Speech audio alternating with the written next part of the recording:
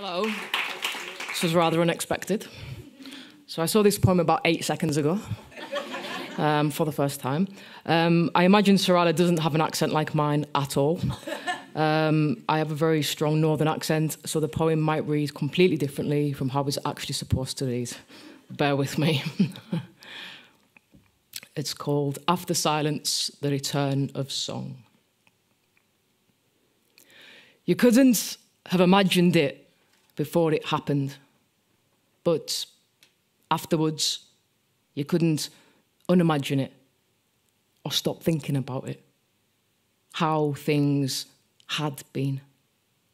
Behind the locked door of your house, you sit and listen to the silence of walls, the way wallpaper masks the secret of brick, cement, plaster.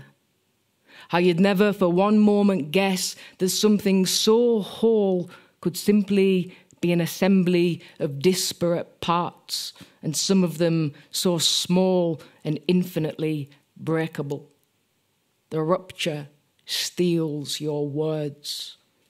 Silence, a river that smothers, till you begin to search, first in all the usual places, desk, drawers, filing cabinet, under the bed.